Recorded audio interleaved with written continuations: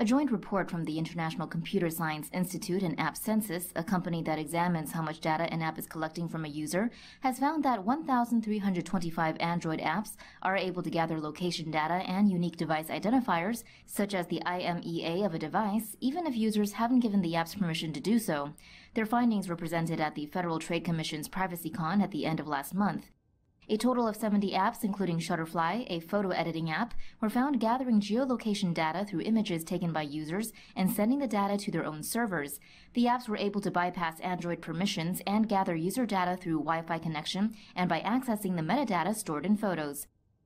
13 other Android apps, including Baidu's Hong Kong Disneyland Park app, were found looking through hidden files stored in the SD card folder. The apps were able to access data they didn't have permission for because it was stored in the files. Researchers added that 153 additional apps, including Samsung's health and browser apps, also have this ability.